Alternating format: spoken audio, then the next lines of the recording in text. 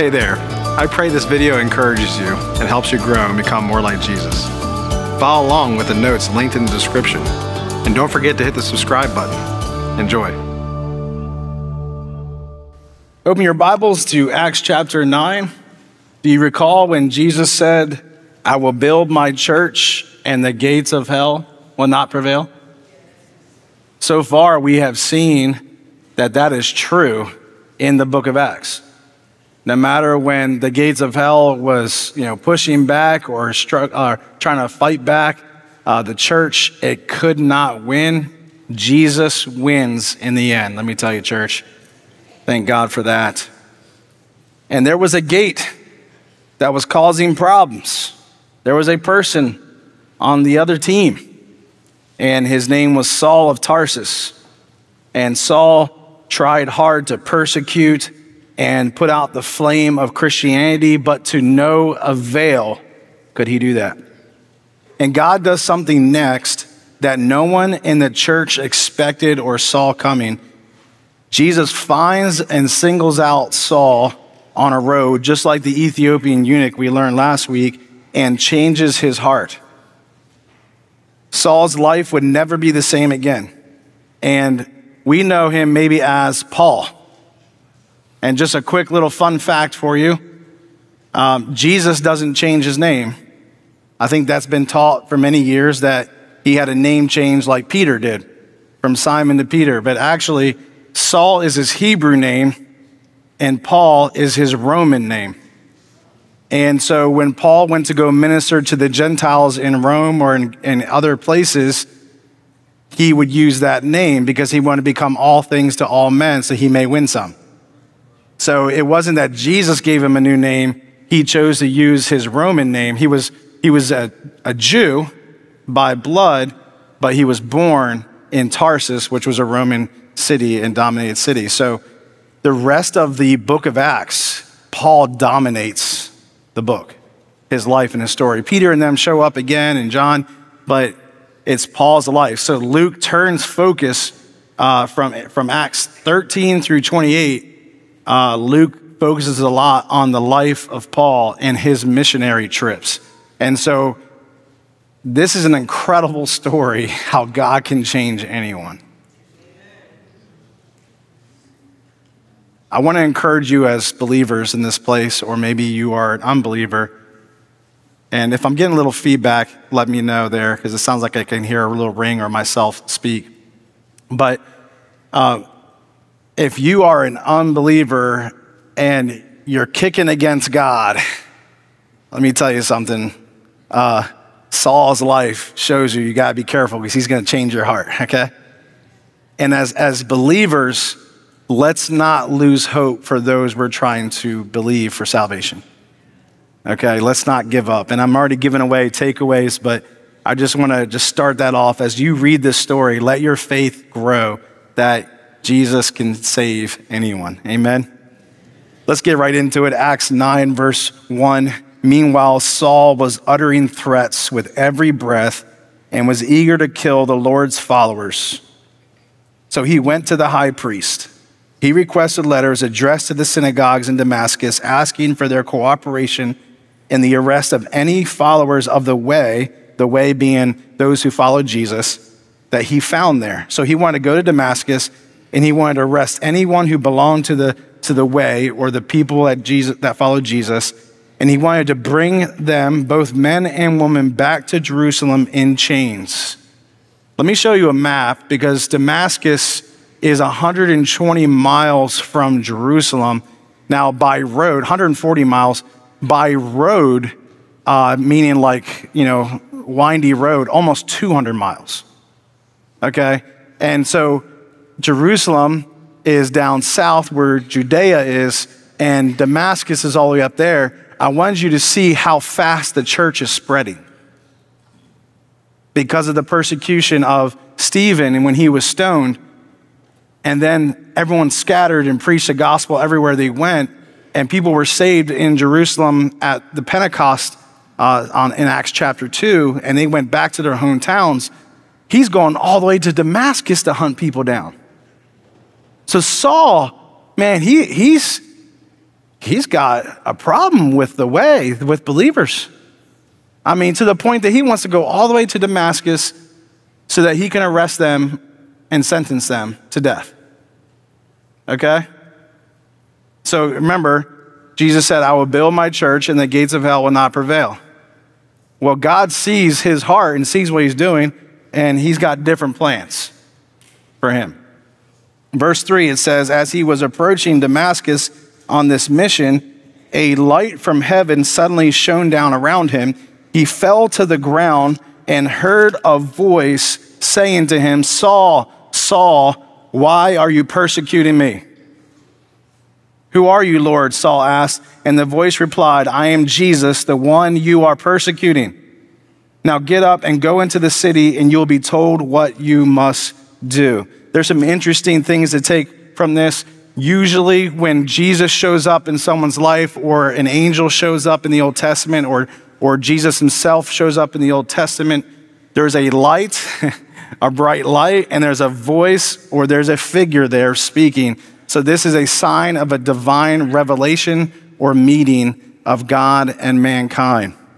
And the question, why do you persecute me, is very interesting.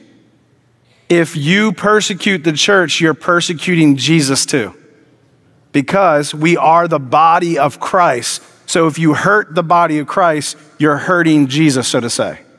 How you treat the body is how you're treating Jesus. That's a lesson for us too, isn't it? Not just for unbelievers. And so Jesus said, why do you persecute me? And you know, obviously Paul didn't realize or think that, or saw, oh, by the way, can I say Paul and Saul all day? Can I do the interchangeable? Okay, great. I knew I was going to mess up and say Paul already, you know. If he hurts the body, he hurts Jesus. So Jesus says, why do you persecute me? This is important because it helps us see that we really are part of Christ, that we belong to Jesus, and Jesus is there for us. Amen? So when Jesus sees you hurting, he's hurting with you. He sympathizes with us. He knows what we're going through. Now in verse 5, there's something really interesting. The New King James Version actually has the words, I am Jesus whom you are persecuting. It is hard for you to kick against the goads. That's an interesting line. King James Version, New King James Version have that. It says again, it's hard for you to kick against the goads. What does that mean? Well, a goad was an instrument used by plowmen for guiding their oxen. For instance, Shamgar slew or killed 600 Philistines with an ox goad. The goad is a formidable weapon. Sometimes it was 10 feet long with a sharp point on the end of it to direct oxen or animals. And so Jesus is saying, it's hard for you to kick against me. You're going to end up surrendering, in other words. You're going to be humbled. You see, what's going on here is Saul is fighting against God. Some theologians believe that he was seeing all the things that the church was accomplishing, and he just didn't want to believe it. And he was fighting against what he was seeing, and that he was struggling to believe and surrender. And so it was like there was this battle. Like he sees the reality, he sees the signs and the wonders, but he doesn't care. He wants to believe what he wants to believe. How many know we face that too when we're evangelizing? There's people that are just not going to change their mind. In fact, they read the Bible so they can try to come against you as a Christian. Very much like Saul. And Jesus is like, And he changes his heart in this moment. He humbles him. Let's see how he does that. Let's go to verse 7. Verse 7 says, the men with Saul stood speechless, for they heard the sound of someone's voice, but saw no one. Saul picked himself up off the ground, but when he opened his eyes, he was blind. Isn't that beautiful, though? That in order for him to see spiritually, he had to be blind physically. In order for his heart to be softened, Jesus blinds him. What is this? It's a sign. It's a judgment on him. It's a temporary judgment, and it's a sign of an encounter with Jesus Christ.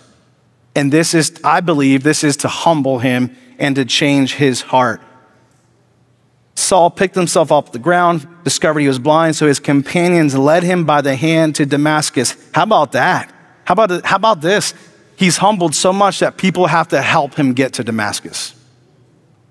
He remained there blind for 3 days and did not eat or drink. Theologians and scholars believe that this is where he repents. This is one of those moments where Luke doesn't mention that Paul believes in Jesus Christ. What we see next, though, is he gets baptized and everything. But we believe that this 3 days of humbling himself or being humbled and responding to Jesus by going to the city, he obeyed Jesus, that his heart was changed, and now he was repenting. And ready for this? He was obeying Jesus. So in one moment, he's kicking against Jesus, fighting him. The next moment, he's listening to Jesus. That is a change of heart, my friends. Verse 10, now there was a believer in Damascus named Ananias. This is not the Ananias and Sapphira that passed away in Acts 5, okay? And the Lord spoke to him in a vision, calling, Ananias. Yes, Lord. Now, vision can mean dream here as well. So he could have been sleeping and had a dream, but it says a vision. So he could have been praying, and the Lord spoke to him. Yes, Lord, he replied. The Lord said, go over to Straight Street to the house of Judas. That's kind of weird seeing those two things together. Judas, not the same Judas as the one that betrayed Jesus, and Straight Street on the straight and narrow. Go over to Straight Street to the house of Judas. When you get there, ask for a man from Tarsus named Saul. He is praying to me right now. There you have it. His heart has changed. I have shown him a vision of a man named Ananias coming in and laying hands on him so he can see again. But Lord, exclaimed Ananias, I feel him here. I've heard many people talk about the terrible things this man has done to the believers in Jerusalem. And he is authorized by the leading priest to arrest everyone who calls upon your name. It's like Ananias is like, what did I eat last night? Something's not communicating correctly here. There's no way. There is this unbelief that someone like Saul could be changed. And he's thinking, maybe I ate some bad lamb. You know, that's not true. That's not in scripture. I'm just creative licensing. Verse 15 says, but the Lord said, go, for Saul is my chosen instrument to take my message to the Gentiles and to kings, as well as to the people of Israel. And I will show him how much he must suffer for my name's sake. Okay? So Paul is chosen to be the preacher to the Gentiles, which makes complete sense. God is he is all-knowing. He's a genius, right? Obviously. This is why this sticks out to me. He was born and raised in a Roman city, but he was a Jew. He would understand both. He was very dedicated, by the way, in Jewish teachings and practices while living in a non-Jewish area. And he knows both lifestyles. And God would use him to reach both people. God knows what he's doing, doesn't he? It's amazing. Well, Ananias trusts the Lord on this. So verse 17, so Ananias went and found Saul. He laid his hands on him and said, Brother Saul. Wow, think about that. Brother Saul. How comforting would that be to hear for Saul? How comforting would it be for the church to welcome a person who once persecuted us, and now we welcome him with loving, or her with loving arms, and we say, brother or sister, welcome home. Think about this for Saul. The Lord put this on my heart today. How humiliating, how bad would you feel after sentencing people to death or arresting people, and now you're going to the same people and you're asking them to accept you? For Saul to be willing to face the people he once persecuted, it really says that he has been humbled and has changed. And just so you know, there will be people who feel the same way about you because they've treated you a certain way, and they're going to be nervous to come to you but let's open our hearts to believe that Christ has really changed them. Okay? Now, sometimes it may require that person needs an Ananias in his or her life to help convince us as well. I get that. But let us have hearts to call people brothers or sisters. For Ananias to call him brother means that he was a new believer now. Brother Saul, the Lord Jesus, who appeared to you on the road, has sent me so that you might regain your sight and be filled with the Holy Spirit. The same be filled with the Holy Spirit that they experienced at Pentecost. Same language there. Instantly, something like scales fell from Saul's eyes and he regained his sight. Then he got up and was baptized. Afterward, he ate some food and regained his strength because he had been fasting for 3 days. He put his hands on him. He prayed for him. He was healed. A substance from his eyes fell off. And then he says, so you could be filled with the Holy Spirit. Luke doesn't give us details of his experience of that, but he was. And then he regains his sight. He gets up and he's water baptized. And then he eats. There is his confirmation, so to say, that he is a believer by being water baptized into the family of God. Saul had been motivated by zeal to persecute believers, but now he's going to need more than zeal to fulfill his prophetic task of preaching the gospel to Gentiles and everyone else. He must be filled with the Holy Spirit, just as the disciples were on the day of Pentecost. This is so true. I have found it's not by might, come on now, not by power, but by my Spirit, by his Spirit, says the Lord. It's by the Holy Spirit that we can do what we need to do. Eventually, your energy and your zeal is going to run out. And when you run out, guess who's still there? The Holy Spirit. When you have begun to quit praying for someone's salvation because it's hard, you've been praying for years and it's just you start to lose doubt, guess who's there to encourage you to keep praying? The Holy Spirit. When you've run out of ideas of what to say or what to teach and whatever tactics we can come up with or acts of good deeds to help change someone's heart and it's not working, the Holy Spirit is there to help you. Luke is trying to show us that the church needs the Holy Spirit to help us. So I just want to encourage you one more time as we go through this book to seek the presence of the Holy Spirit in your life. All right? Ask him to fill you. Ask him to help you, because when you're at the end of yourself, he's not done yet. He's not done yet. Go to verse 19. And it's really 19b. It's the second portion of 19. Saul stayed with the believers in Damascus for a few days.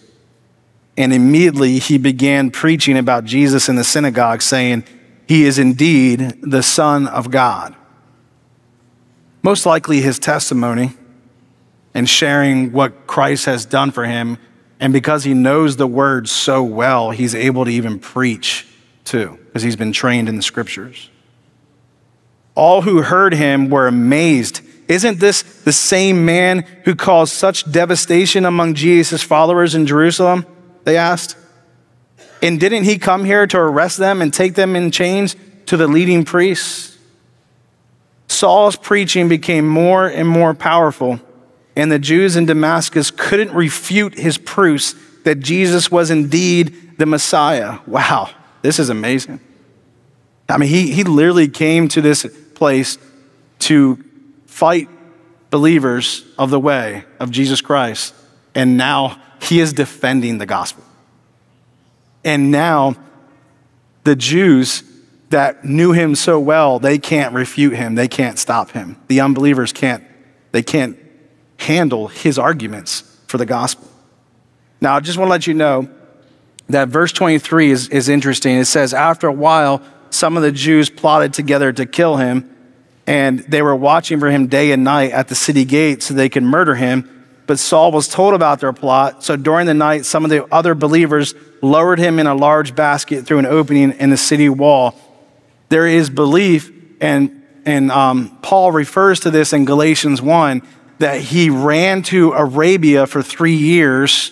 And this is what we do. He said it himself, so we don't need to just believe this. We know it's true that Saul ran to Arabia for 3 years, where Jesus himself taught him and helped him understand the gospel even more. You can read about that in Galatians 1. I wish I had time to cover all of it. In fact, they talk about this conversion 3 times in the book of Acts, or 2 more times in the book of Acts, and then Galatians 1, he talks about it, and it's just powerful. So for 3 years, Paul goes away to be trained up, but he also continues to minister in Arabia, which is to the right side of Damascus, so not too far from Damascus. Okay, then he meets the apostles later, all right? Now, verse 26 says, when Saul arrived in Jerusalem, so he actually goes to Arabia for 3 years, then he goes down to Jerusalem. So he left Damascus, goes all the way back to Jerusalem, and when Saul arrived in Jerusalem, he tried to meet with the believers, but they were all afraid of him too. So the word, there was no social media. There was no Twitter feed. There was no breaking news alerts on your phones. Years later, people had not known that he had been changed yet. Okay, and not everyone trusted this yet. So once again, he's in a predicament where he needs an Ananias in his life to confirm his salvation. Okay, and it says they did not believe he had truly become a believer. Then Barnabas, also known as the encourager, brought him to the apostles and told them how Saul had seen the Lord on the way to Damascus and how the Lord had spoken to Saul. He also told them that Saul had preached boldly in the name of Jesus in Damascus. Thank God for Barnabas in our lives, right? So Saul stayed with the apostles and went all around Jerusalem with them, preaching boldly in the name of the Lord. He debated with some Greek-speaking Jews, but they tried to murder him. He's already seen how he has to suffer for Jesus. And when the believers heard about this, they took him down to Caesarea and sent him away to Tarsus, his hometown. Man, he's traveling everywhere right now. The reason why is because he is so effective, the devil and the opposing forces are trying to kill him already. But the gates of hell will not prevail against the church of Jesus Christ. Praise the Lord.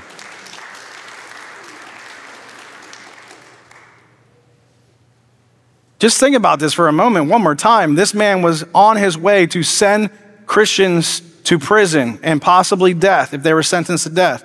And now he is in the same predicament. And he's preaching boldly and no one can refute him. God has changed this man. And God is using him, or not using in a negative way, but utilizing him. He's an instrument for the kingdom of God. A weapon, and I think. And by the way, what a lethal blow this was to the kingdom of darkness, wasn't it? To lose one of their soldiers. Verse 31, and it finishes our portion of scripture today. The church then had peace throughout Judea, Galilee, and Samaria, and it became stronger as the believers lived in the fear of the Lord, and with the encouragement of the Holy Spirit, it also grew in numbers. Peace and missional favor followed these days for 3 reasons. 1, Saul was no longer a foe, but a friend, and an effective witness too. Number 2, the people did not fear man, but faithfully worshiped and served the Lord. They feared the Lord, they honored him, they revered him, they worshiped him. They put Jesus first. And lastly, the Holy Spirit gave them courage and success in making disciples, evangelizing the lost. The Holy Spirit is there to encourage. Let me remind you what the word encourage means. It means to put courage into someone. Barnabas put courage into the believers that Saul had changed. The Holy Spirit is in your heart, in your life as a believer, to place courage in you. Why? Because your life is a testimony for other people to see the grace of Jesus Christ. And we're going to need courage for that. Amen? Let's talk about applying this to our life. Paul's conversion obviously is one of the most unique and powerful conversions in Scripture because Jesus shows up and blinds him to get a hold of his attention and to change his heart and his mind. And in that humbling, he does convert. So what is conversion then? Because not everyone has the same kind of conversion, right? Not many of us were blinded in here on a road somewhere, but maybe God got a hold of you somehow drastically or through some messenger or something like that. Conversion is a spiritual change of the heart and direction in life. Conversion is a turning from a life of sin and unbelief, which is repentance, to placing faith in Christ for salvation. And following conversion is a noticeable lifestyle change from the previous lifestyle. You can tell, in other words, that someone has been converted.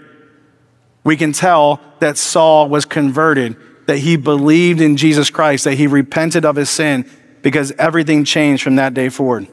Paul himself says this in the book of Acts, verse 26, 9 through 11. He says this, I used to believe that I ought to do everything I could to oppose the very name of Jesus the Nazarene. Indeed, I did just that in Jerusalem.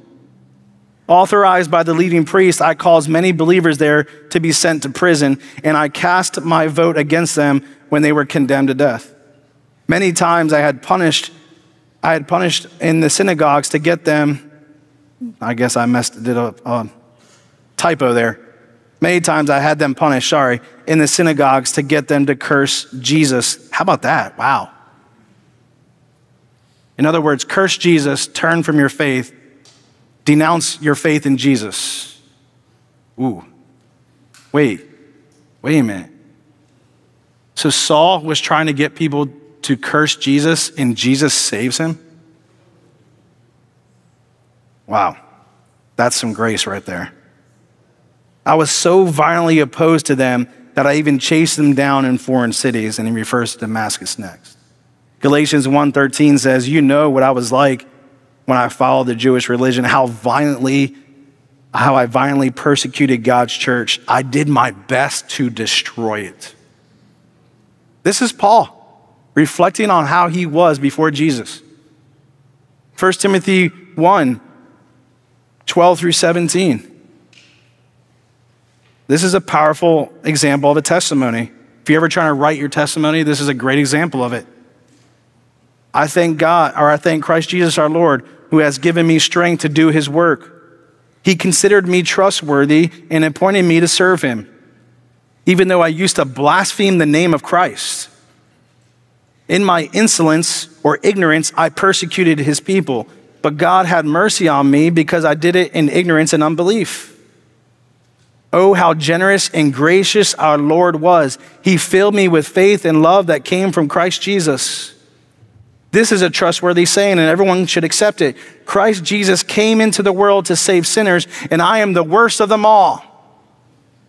I titled this message, The Chief of Sinners Saved. He is the chief of sinners, and Jesus saves him. Jesus shows him mercy.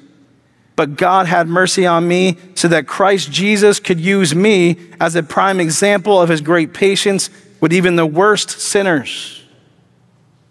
Then others will realize that they too can believe in him and receive eternal life. And Paul does a little praise moment. He says, all honor and glory to God forever and ever. He is the eternal King, the unseen one who never dies. He alone is God. Amen. He starts praising the Lord. Paul did a 180 because of Jesus Christ. Let me just remind us here. Paul's conversion was like, for a lack of better example here maybe, he went from being a hard rock to a sponge receptive to the Lord, willing to soak in whatever Jesus commanded or said. Paul went from blaspheming Jesus to submitting and obeying him. Paul went from trying to silence teaching about Jesus to being a prolific preacher for the gospel of Jesus. Paul went from persecuting Christians to suffering for Christ. Paul's attitude towards Jesus changed. Paul's posture towards sin changed. His view of the scriptures changed. His purpose in life changed. Paul was eager to serve the Lord, to make the gospel known, to tell the truth to people he used to run with. Paul's conversion gives us a great example, doesn't it? of how you can tell someone has been saved and transformed by the gospel. And maybe it's because it's such a stark change that we can tell. I think about that as a pastor of a church, born and raised in the church. Anyone know what I'm talking about? You've been a Christian your whole life. You can kind of forget your change, can't you?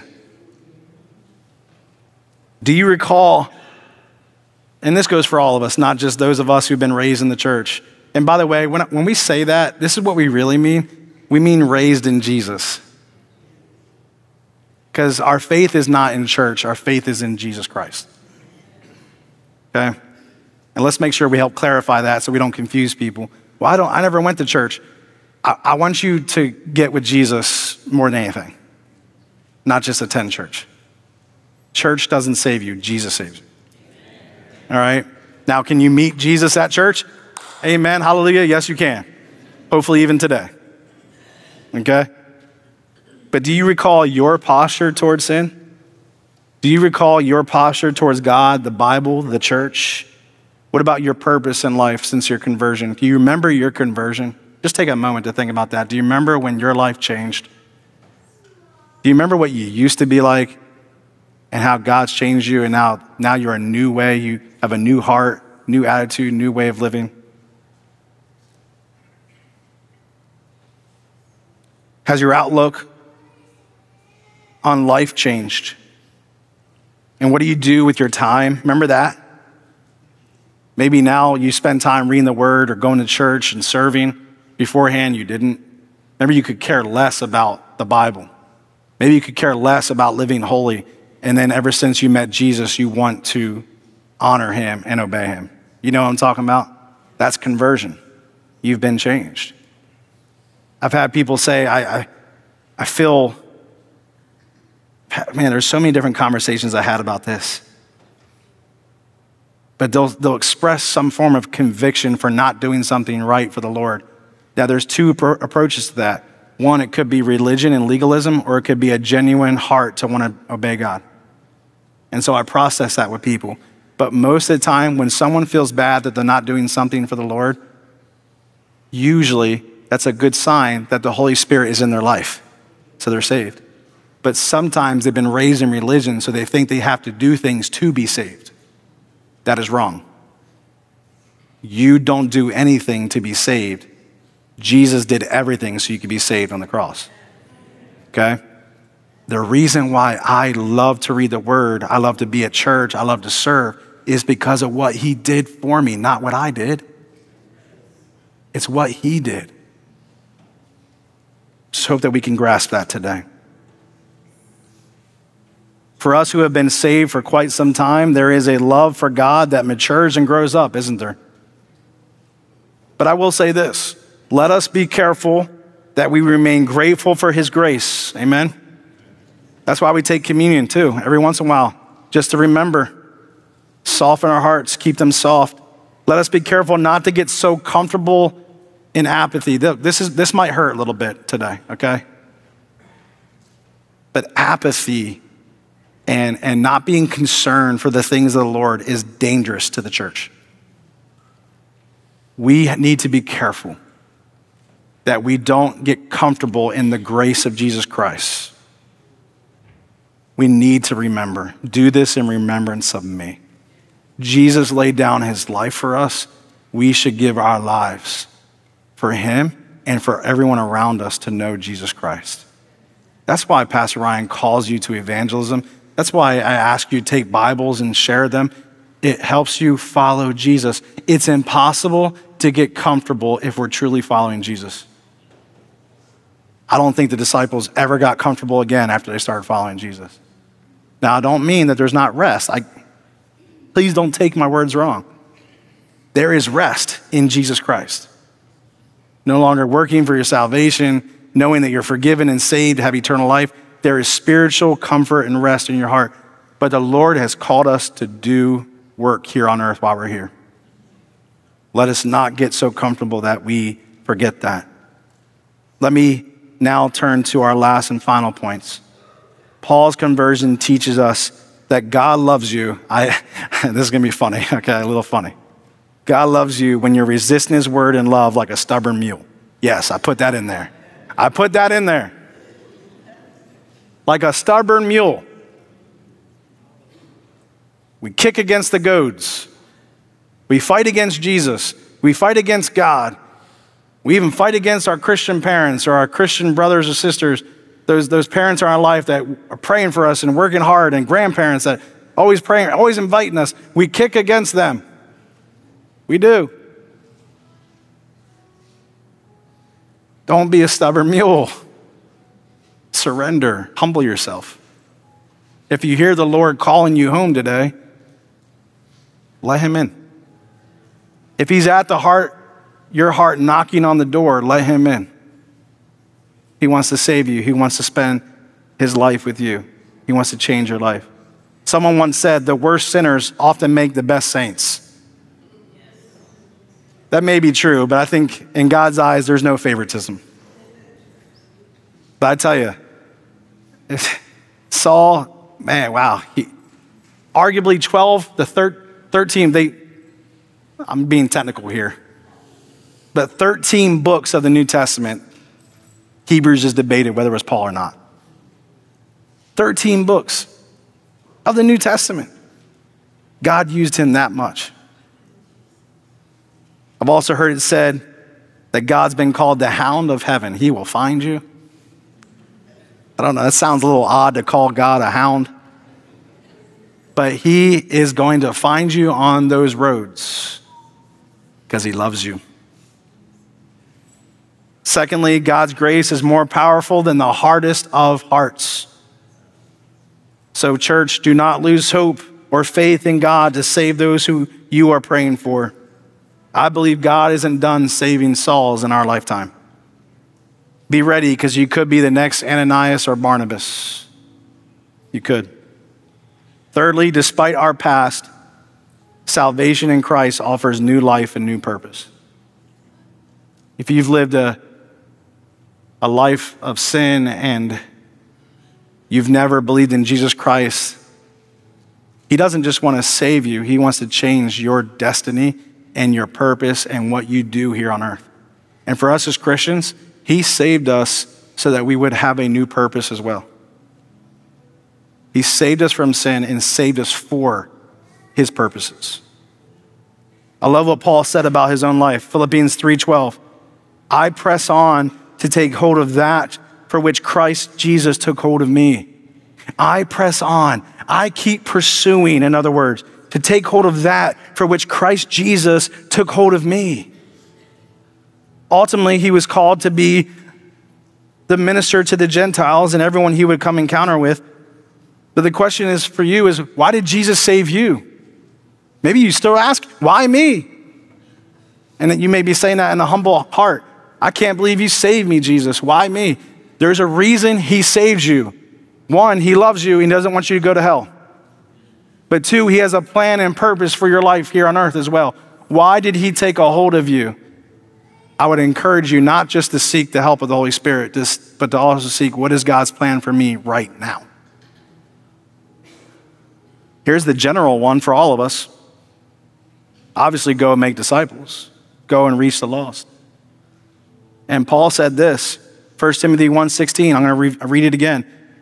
But God had mercy on me so that Christ Jesus could use me as a prime example of his great patience with even the worst sinners. Then others will realize that they too can believe in him and receive eternal life. He has saved you to be an example of his grace so that now even more people could be saved. And let's not underestimate our testimony.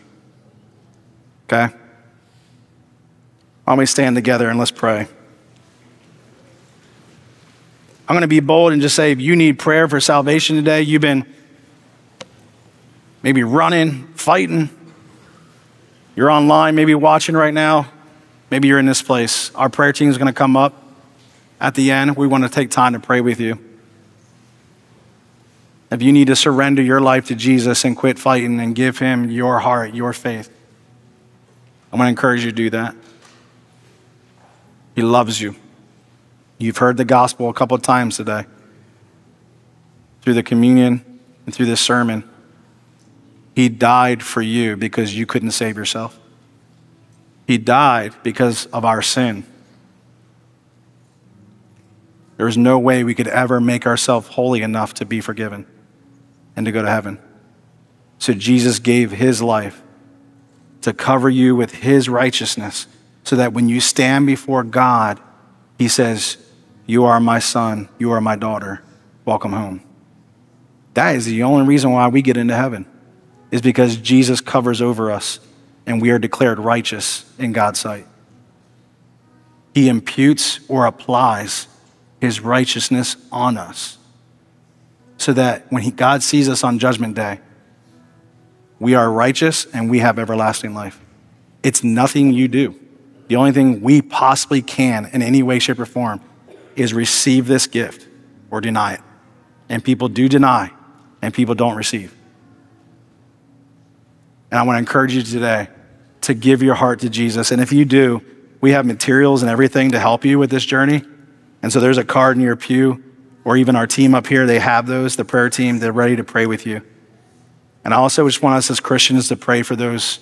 So anyone that you have maybe even just an inkling of, despair about, and you're like, there's just, I've actually thought that God can't save that person. I want to counter that thought and pray for them today. Amen? I want to get rid of that doubt and have faith that he can change their hearts. Amen? It's Jesus. All we got to do is do the prayer. Let God do the heart work, okay? So whoever that is, and even those who are on the cusp, who are almost ready, let's pray for them before we close. All right, let's do this together, okay? Lord, we come to you. And first of all, we are so grateful for our salvation. We're grateful, Lord, for our conversion. And Lord, it's not fake, it's real. You've changed my life, our lives. We're no longer the person we used to be. And we're still growing and becoming more like Jesus. Thank you, God, for your patience and grace for us as we are imperfect, trying to be more like Christ. Lord, we think about those people who we would just kind of judge the book by its cover and think they can't be changed. God, forgive us for that, first of all. Lord, forgive us for any doubt. Lord, for maybe being just tired and have lost endurance praying for them. Lord, we renew our prayers again and our faith again. And God, we ask that you would melt the cold hearts. Lord, we pray that when we cast seeds, or the seeds that have already been planted, the seed of the gospel, the good news that may already be there, sitting on a hard heart. God, we ask in the name of Jesus that you would send your rains to soften their hearts, that you would send grace, that you would send messengers, that you would send things to get their attention that would break the hard, fallow ground, and it would soften it so your gospel would sink in, so that Jesus would be received. Lord, may your Holy Spirit go before us and convict and convince them that they need Jesus to save them from their sin. Convince them that they are lost and a sinner in need of salvation, and that Jesus is the only one that can save them. God, we've been praying for so long, and I can think of some of the names and the people I've prayed for with these families in this room. And God, we ask for deliverance, for salvation in Jesus' name. And Lord, it can't be by our might or power, it must be by your Spirit. So Lord, we're also gonna surrender trying too hard. We're gonna surrender our attempts that are feeble and impossible. We need your Spirit to do it. God, forgive us for trying to force faith into people. Forgive us for trying to force a heart change. Only you can change the heart of man. So God, we pull back to pray, which is the greater work than anything we can do. And Lord, as you lead us by your Spirit to share what Jesus has done, we can do that too. We can pray and we can tell people about the love of Jesus Christ for them. So Lord, lead us for the timing on that and the way. Or Lord, let it be that through Easter Sunday or through the love we're going to show on Saturday for our Easter fest or Friday night worship night. Maybe it's that moment, God, where you change their hearts. And Lord, it's nothing that we've done except maybe an invite or maybe a cup of coffee or sitting down and just hanging out. Lord, use your love through us, Lord, to soften the hard ground. Lord, send your rains, whatever that may be, to soften hearts. God, encourage us as believers to not give up. Thank you, Lord, for reminding us, God, you can change any hearts today and for changing ours. In Jesus' name we pray. Amen. Amen.